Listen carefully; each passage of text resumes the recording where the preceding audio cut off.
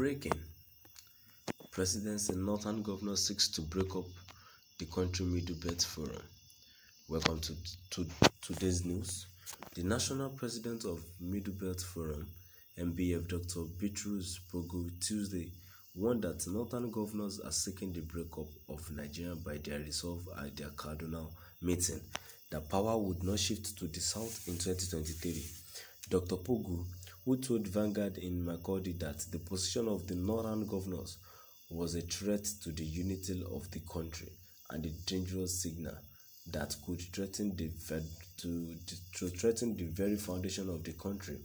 He also reminded them that they were not speaking for the people of the Middle Belt, who should not be classified as Northerners, as there was nothing like a monolithic North anymore.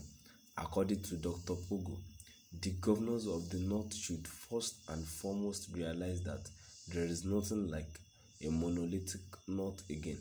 Secondly, they should know that the Middle Belt can never be part of such a position that is anti-people, so they should all hide their faces in shame for saying power will not go to the South in 2023.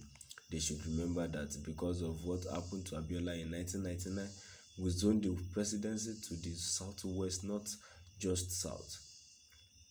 The country has maintained that rotation so that peace can reign in the country and no part of the country will feel alienated.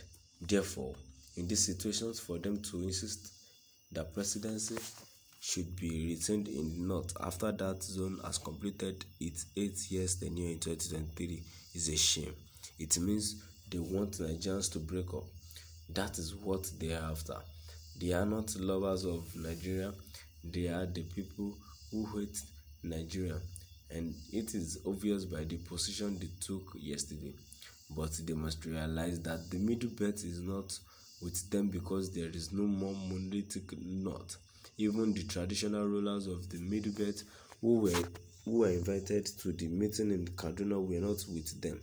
They were in attendance and watched what transpired, but I can assure you that their hearts were not there.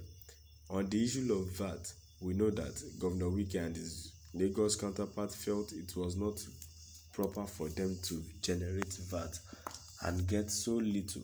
The matter is currently at the Apex Court, and it is not for anyone to say anything or take a position at this moment. It is the Supreme Court that will determine the position of the Constitution, and the matter will be rested for good.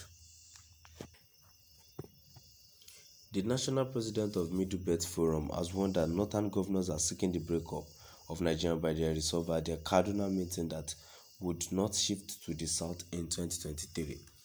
According to Vanguard, MBF President Dr. Bitrus Pogu described the position of the governors as a threat to the unity of the country and dangerous signal that could threaten the foundation of the country.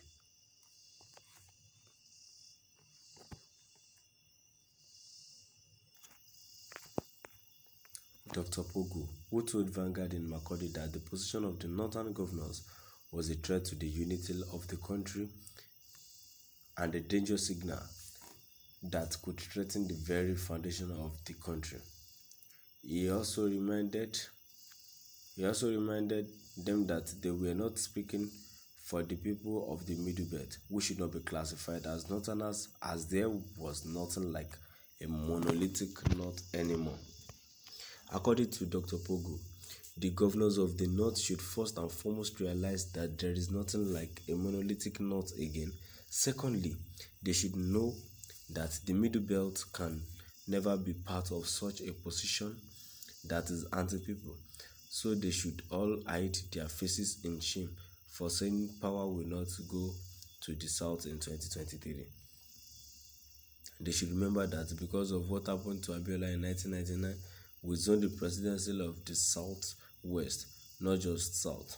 The country has maintained that rotation so that peace can reign in the country and no part of the country will feel alienated.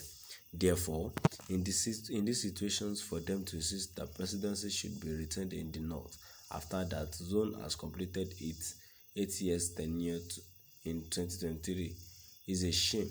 It means they want Nigerians to break up. That is what they are after. They are not lovers of Nigeria. They are the people who hate Nigeria, and it is obvious by the position they took yesterday. But they must realize that the Middle Belt is not with them because there is no more monolithic north. Even the traditional rulers of Middle Belt who were invited to that meeting in Kaduna were not with them. They were in attendance and watched what transpired, but I can assure you that their hearts were not there. On the issue of VAT, we know that Governor Wike and his Lagos counterpart felt it was not proper for them to generate VAT and get so little. The matter is currently at the Apex Court, and it is not for anyone to say anything or take a position at this moment. It is the Supreme Court that will determine the position of the Constitution, and the matter will be rested for good.